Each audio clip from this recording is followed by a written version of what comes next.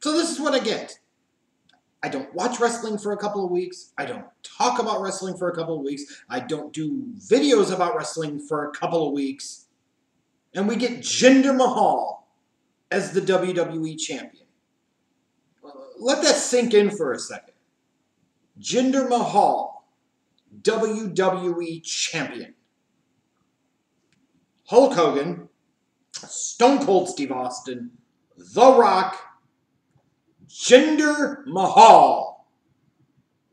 Something seems to be just a teensy-weensy, itsy-bitsy bit off with this picture. Let me get this straight. Jinder Mahal, WWE champion. The same Jinder Mahal who a couple of years ago was so valued that the company put him in a jobber faction called 3MB, where he was playing backup to Heath Slater. Backup to Heath Slater!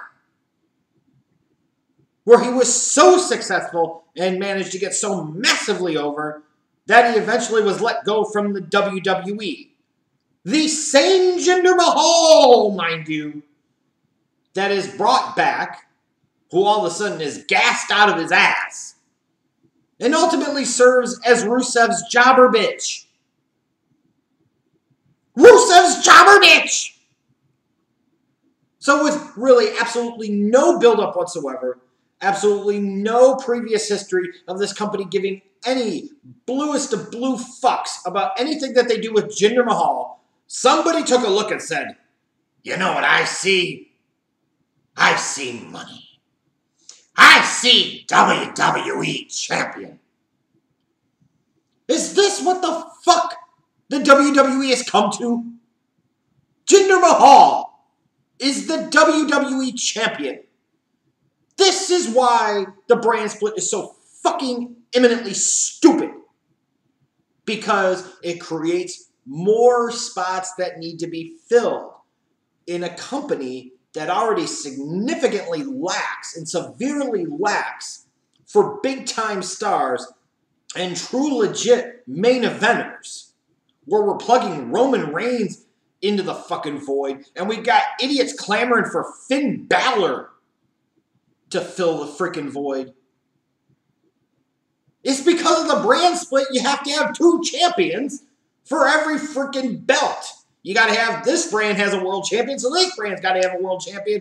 Well, if you already have a lean roster in terms of actual big stars and superstars, ultimately that's going to mean a bunch of guys who have no business touching a world title, indeed touch a world title.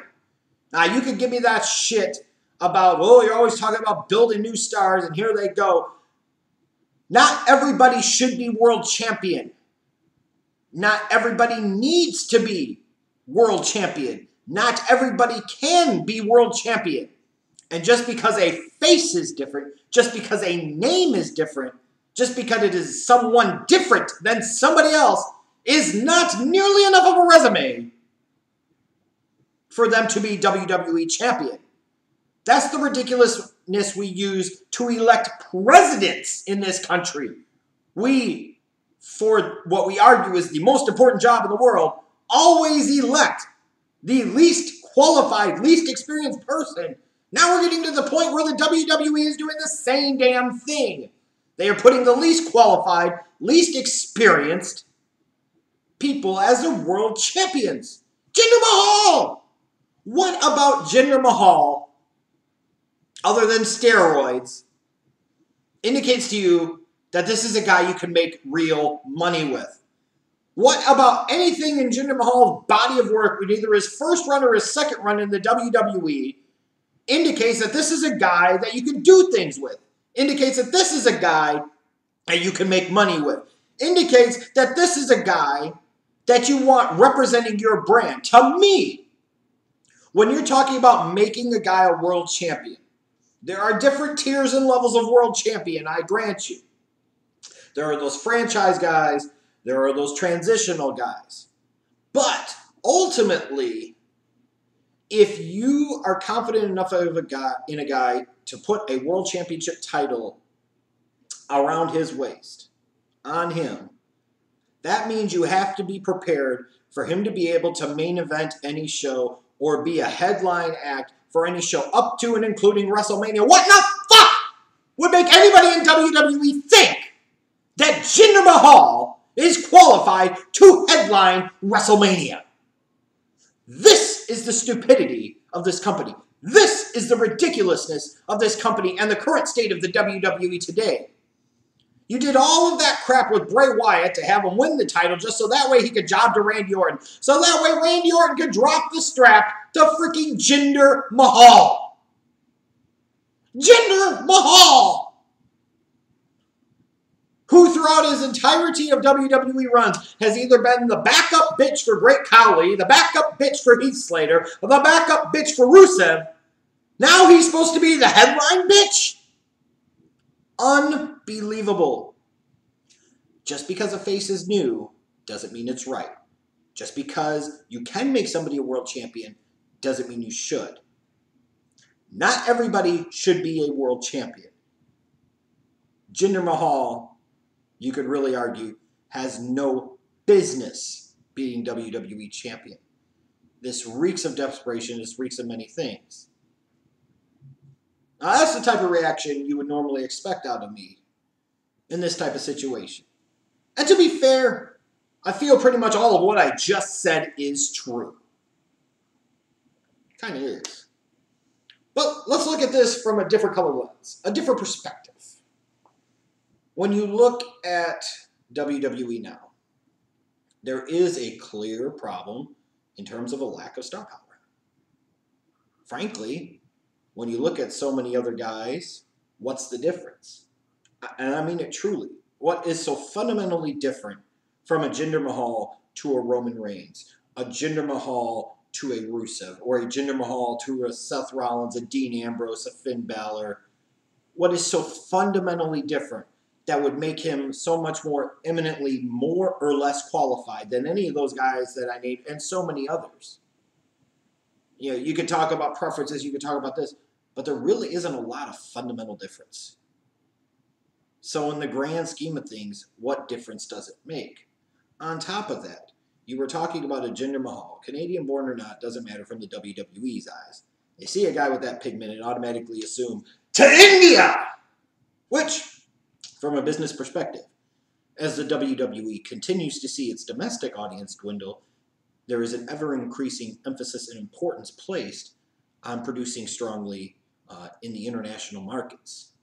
And if you're talking about Indian international markets, India is the second most populous country in the world, behind only China. So it would make sense as a global entity, somebody who needs to increasingly produce on the international markets to maintain a certain level of profit.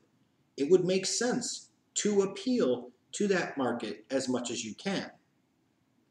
From a business standpoint, putting Jinder Mahal at the top as your WWE champion validates him.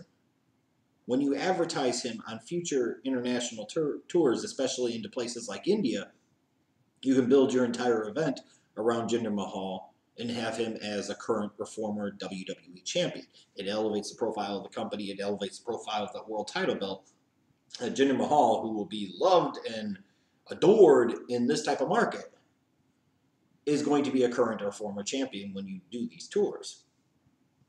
Also, you need something different every once in a while, some shock value. So let's face it, Jinder Mahal being the champion is shock value. That doesn't mean it's good, because one of us could run out in the middle of a ring on a Raw or SmackDown and take a big steaming hulk of crap right in the middle of the ring. That's shock factor. That doesn't make it good. It doesn't mean that you draw money with it, but it doesn't mean, I guess, you can't either. So when you look at Jinder Mahal, it is something that is so shocking to the system, him being a WWE champion, that maybe it jolts people into thinking or believing that things could be a little different. Things could be a little better. I also look at this from a perspective of, we have had a fundamental, absolutely fundamental cycle of stereotypes and prejudice and racism throughout WWE. And I have talked about for so many years how much the WWE lacks credibility, among other things, because of their over-reliance on the white athlete in terms of the North American sporting landscape. When you look at sports in particular, such as football and basketball, that are dominated by the black athlete, you cannot sit there and try to, as your product is shifting towards being a more athletic, reality-based product, build yourself around the white athlete. There are certain stigmas that go around being a white athlete, fair or not. Let's face it, it is what it is. And this company for years has been negligent behind the wheel in this matter. So I look at a Jinder Mahal and say, well, granted, he's not a black American, he is also not a white American either. He does actually look different.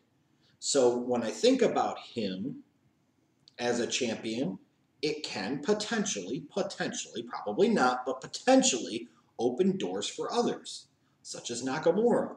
Another segment that has been grossly treated by the WWE over the years, Asian wrestlers, the Japanese wrestlers in particular.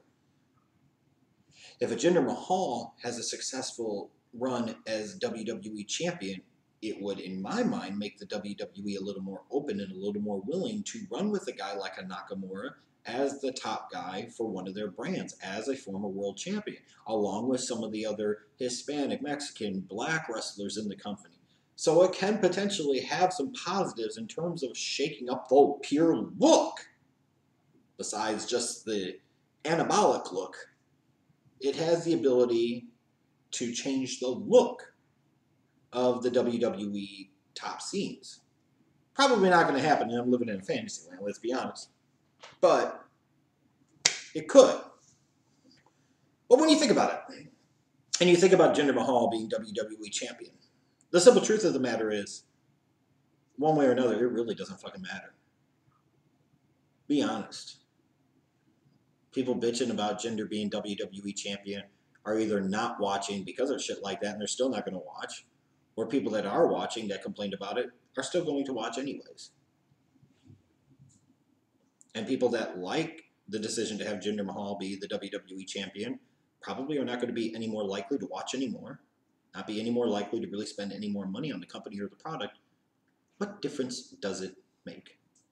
And again, when we talk about the WWE specifically, ever since the days of Rock and Austin and the Attitude Era as a whole, especially when you had Rock leave and Austin leave, and then a couple years later you have Brock Lesnar leave, these were guys that the company devoted a ton of resources to, a lot of effort, energy, and money into, and they didn't get the full ROI that they would have liked, would have anticipated.